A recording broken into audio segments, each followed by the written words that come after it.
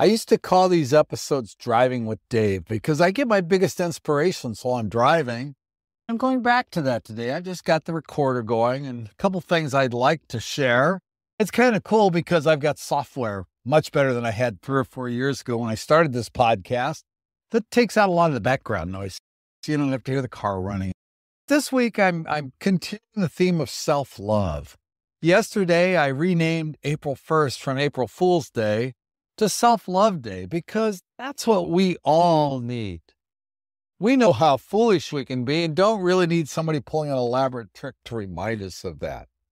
Well, self-love isn't just about an ego boost. Self-love is about living a long, fit, healthy, happy life. And I love that mantra, long, fit, healthy, happy life, because it's what my goal is. And I would think most people would have that same goal.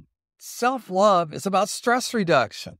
And the number one thing that they find when they look at people who live to be 100 years old, the number one thing in common, it's not food, it's not exercise, it's the way they handle stress. And what better way to handle stress than love yourself? Again, this is not about ego. This is about truly loving and accepting yourself. And I'll throw one more little thought in.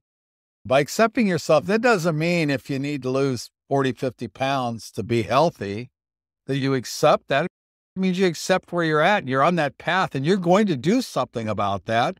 If you're not getting daily movement, you're going to do something about that. You can love yourself in the process. You don't have to hate yourself because you're not doing it yet. And that's today's message. We're continuing on with the week of self-love. And we're going to do everything we can to help you realize that you are somebody special and you deserve to be loved. May you move well, stay healthy, be happy, live every single day with passion. A long, fit, healthy, happy life is well within everyone's reach. Talk to you next time.